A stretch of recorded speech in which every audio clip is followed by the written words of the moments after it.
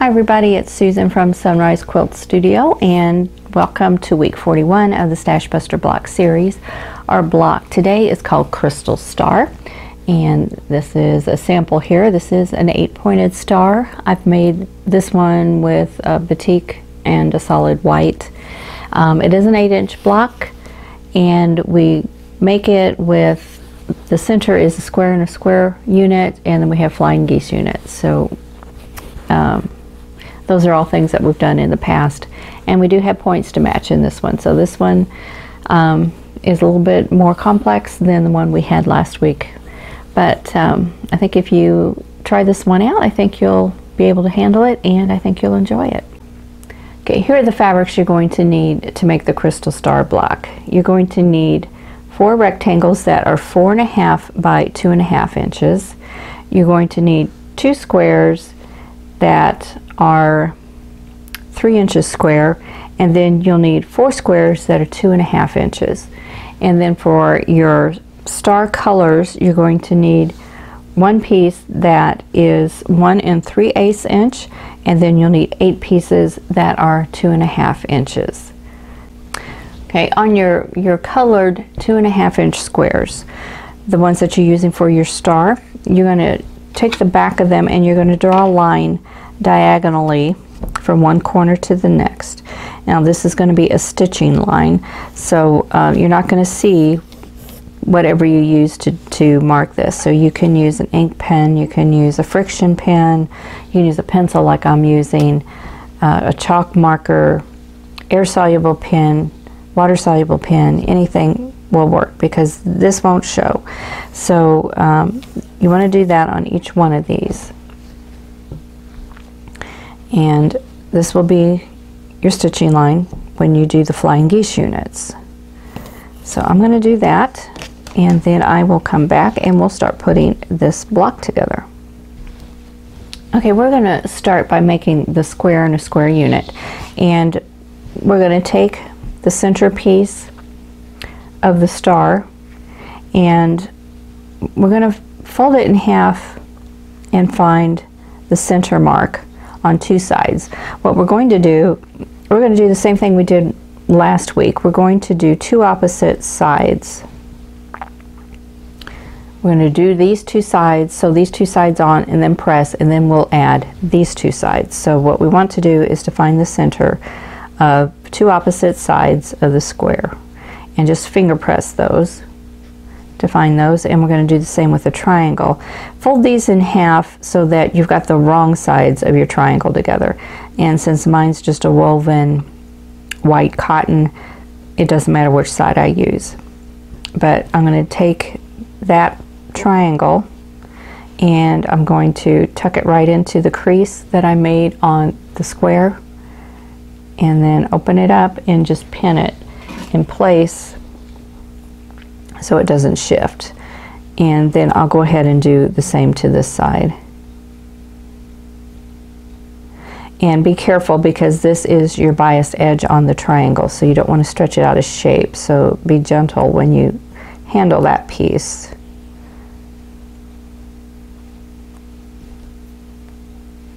Okay, now we can take it to the sewing machine. Okay, I have a 50 weight thread in my machine.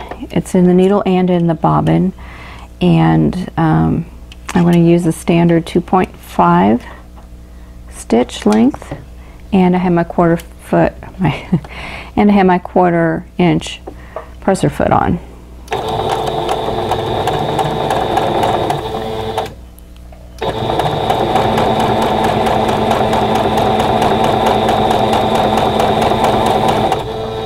Okay, now I'm going to swing this around and do this side, and I'm going to do the same thing. I got to make sure you have your raw edges lined up. And take my pin out there. I don't need that anymore.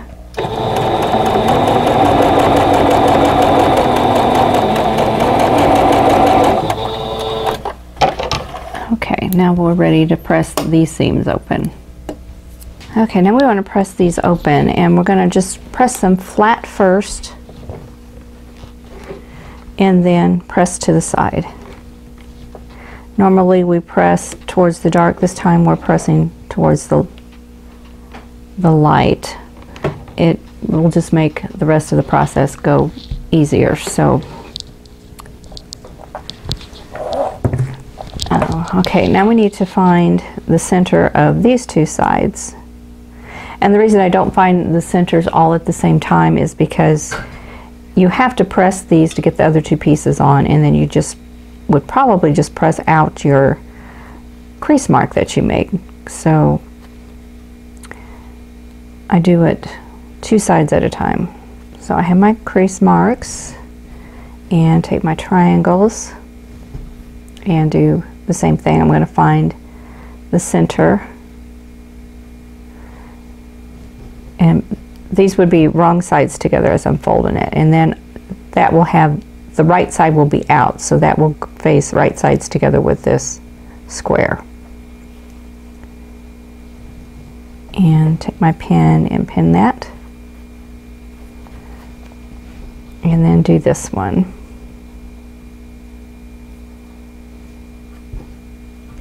And find my center again,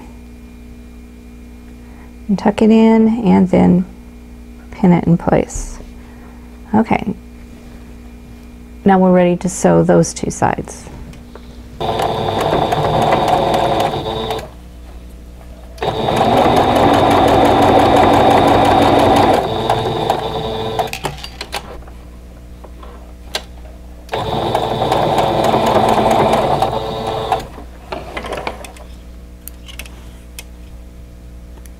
Okay, I'm going to do the other side.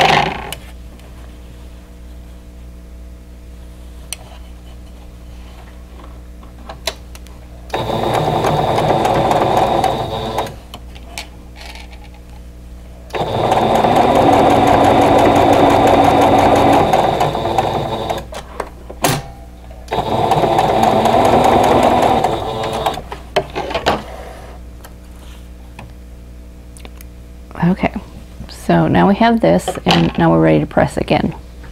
Now I'm going to press it flat and press it open.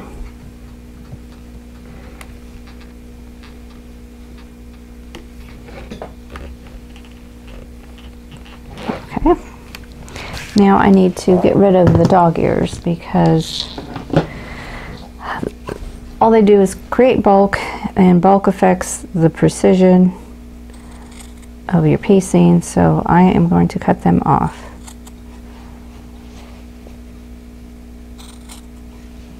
But if you find they don't interfere with the work you're doing, don't worry about it. You have to do things that work for you. Okay, so we have our square and a square unit, and this is going to be surrounded by flying geese units. So we're going to take our rectangles and see if I can separate one, and I'm going to line up one of the squares, and I've got the line drawn from one corner to the next. I'm going to sew right along that line. So that goes from the center to the opposite lower corner. Now I'm going to chain piece these together. So I'm just going to start with one, stitching right along the line I drew.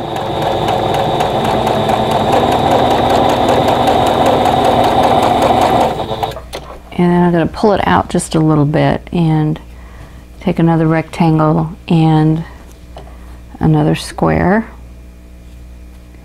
and line up my raw edges and then sew right on that line.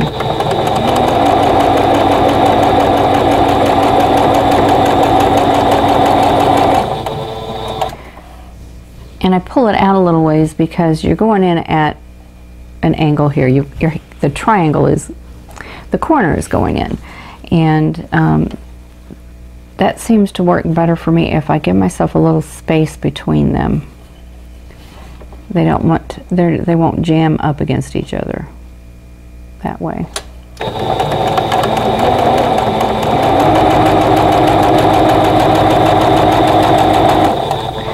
So flying geese units are similar to the square and a square unit in that you do one side and then you do your pressing and then you do the other side.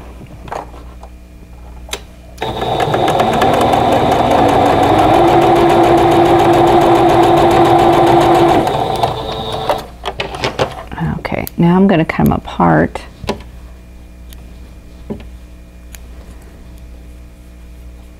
And cut off my threads. So we have a bunch of units that look like this. And next thing we need to do is to cut off this outer triangle, leaving a 1/4 inch seam allowance. So I have my scissors here. Now you can do this with a rotary cutter. I tend to just use my scissors because my scissors are always right here. My rotary cutter is across the room. So we'll have that. So I'm going to go ahead and trim all of these and then we'll press. Okay, so now we need to press the flying geese open. So I'm going to press it flat and then press the triangle out. So there's 1/2 of a flying geese unit. So I'm going to do that for all 4 flying geese units.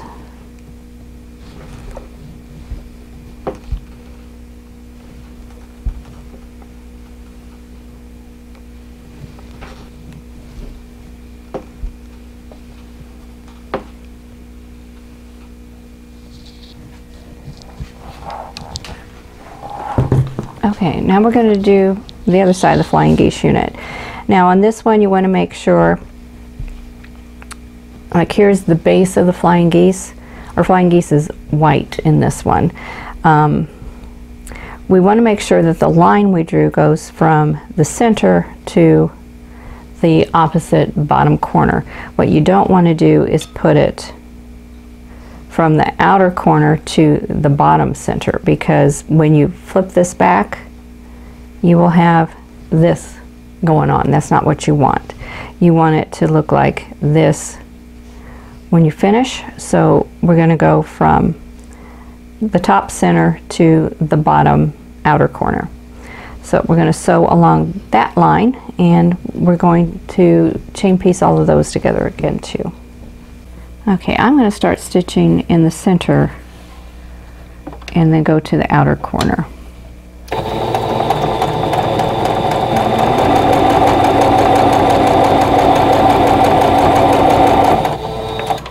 And then move that one out of the way and do the next one.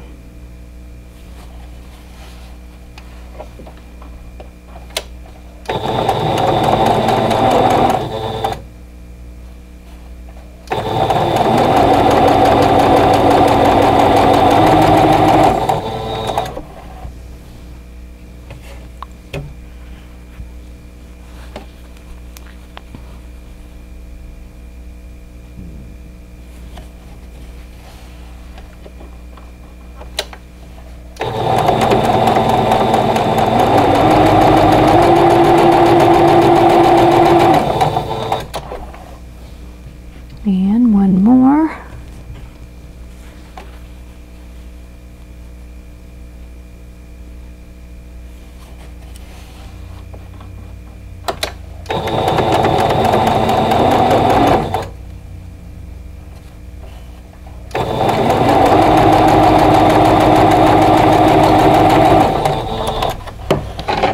Okay, now, whoops, I'm going to cut them apart and then trim off the outer corner.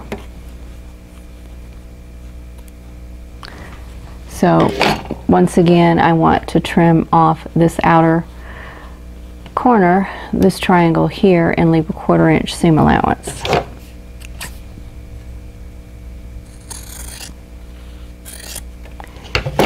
And that will, when you open that up, then you have your flying geese unit. So I'm going to do that to the other 3 pieces.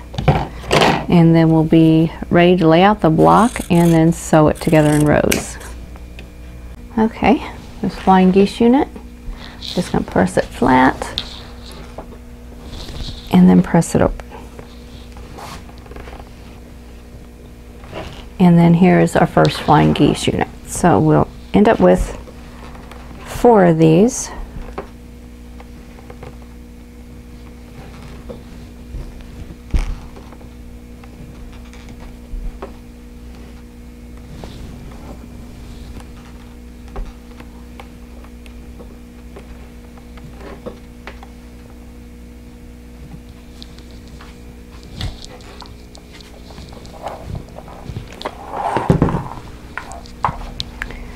Okay, now we can lay out the block.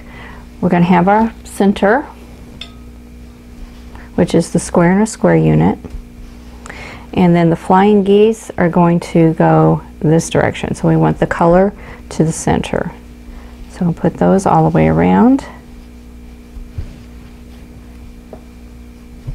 And then the white squares go in the corners. So here we go. So that makes the crystal star. So we're going to sew the rows together, and then we will sew the rows into the block. So we're going to sew this first, and then we'll add that. Now on this top row and the bottom row, you don't have to match points. It's when you get to the middle row that we have points to match. And then when we sew the rows together, we'll have points to match. So this first row, we don't have to worry about that. So let's go ahead and take this to the sewing machine.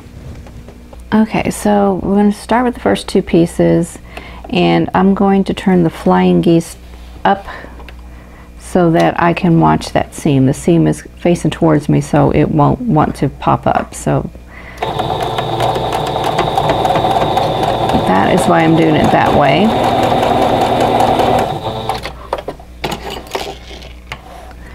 And I'll add the next row, or the next square. And that goes here.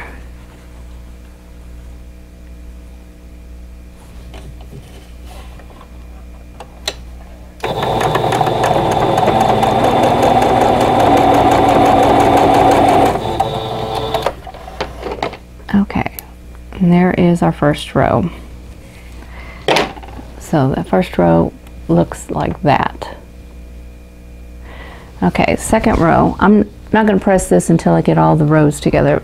The second row, we have points to match. We have to match this point here on the flying geese to the point on the square and a square.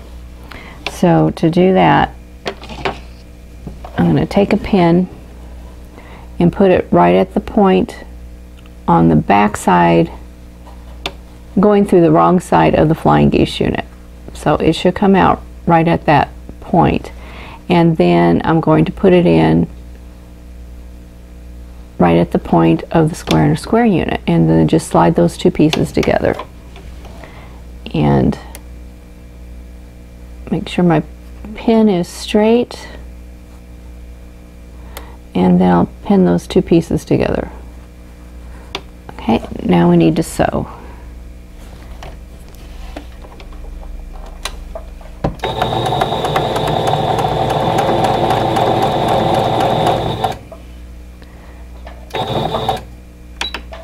And I'm going to stop with my needle down.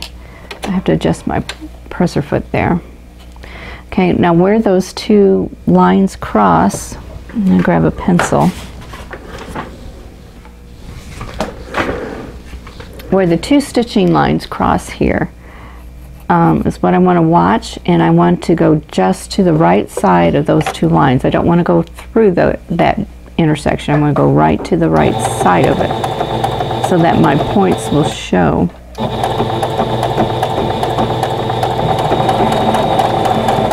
And then I can finish the seam.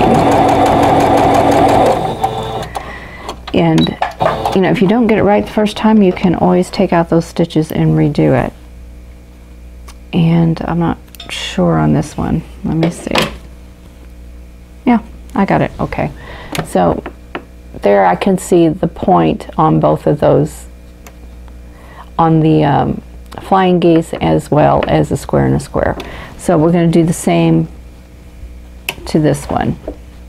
So I have my pin going through the back side of the flying geese right at the point, and it's coming through the point of the square and a square unit. So line these two up, pin them in place, and then stitch, and watch that intersection here. Let me get closer here. What I'm watching is the intersection where the stitching crosses. I want to stitch right to the right side of that stitching.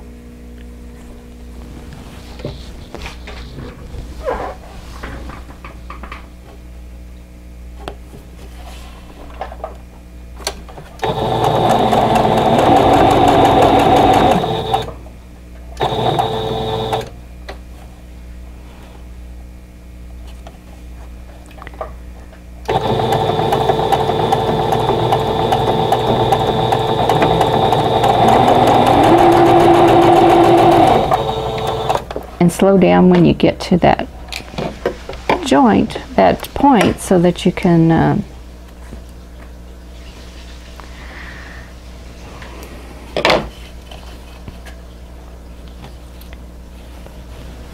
okay, here is row 2. Now we'll do row 3.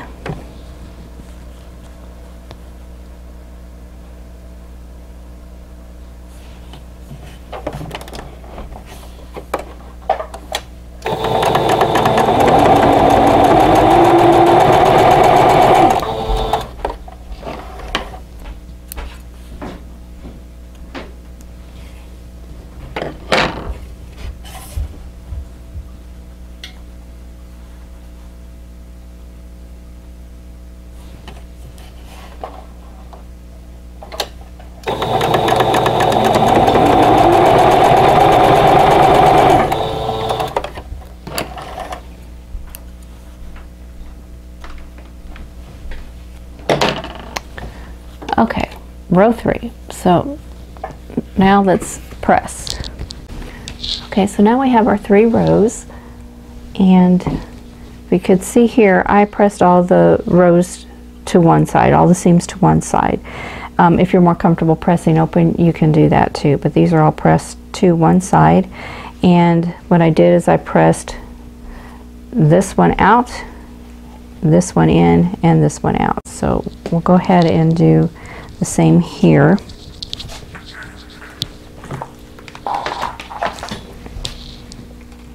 So we're gonna go ahead and press it flat first and then press open.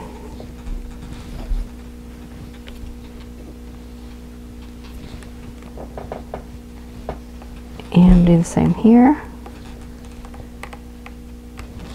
And on this one, I want to press towards the center.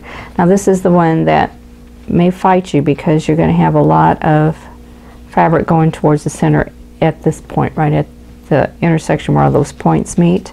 So this is one that you have to kind of encourage to get it to go the way you want it to, which is another reason why a lot of people will just go ahead and press these seams open. So I think this one is going to fight me, so I'm going to kind of let that go for right now and deal with it later.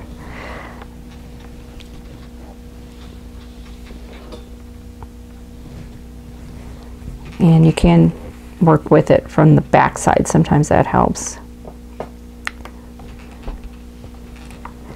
Because right now it's wanting to cut off the tip of this square there, but and off the flying geese, and I know those two are in good position because I checked them when I sewed them, but that's kind of par for the course here.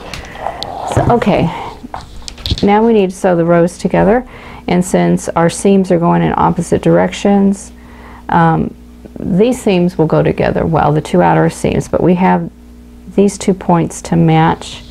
So I am putting the pin in through the back of the flying geese right at the point, and coming out and into the point of the square in a square unit, and I'm going to line that up and pin it, and then we're ready to sew. And if you want to, you can pin these seams too. So I'm going to go ahead and do that, and I'm pinning mine at a diagonal. So we're going to pin this side,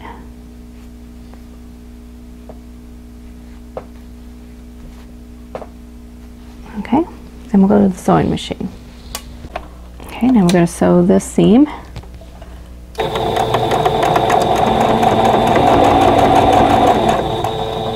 I'm removing my pins as I go.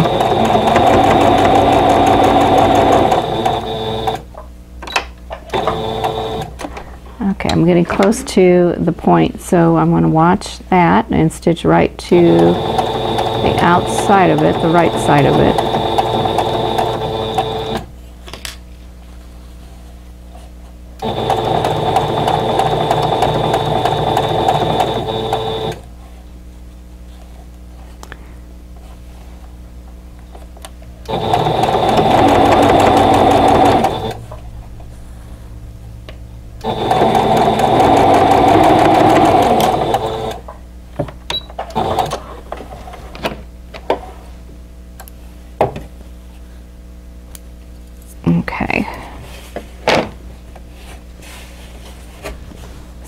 their first 2 rows together, and we're going to add the 3rd row. And okay, for this row I am going to do the same with matching the points. I'm going to go through the flying geese and then through the square and a square unit and line up my pin and then pin it in place, and then we're ready to sew.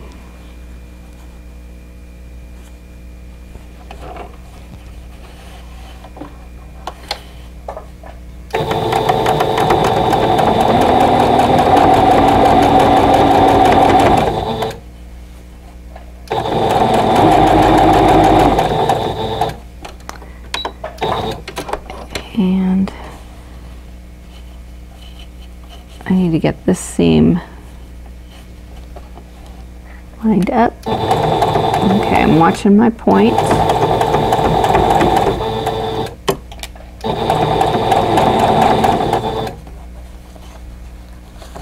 And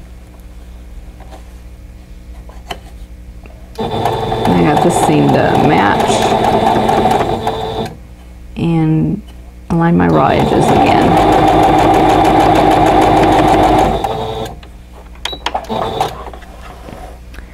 Okay, let's see how this came out. Okay, I'm going to press this flat and then press it open.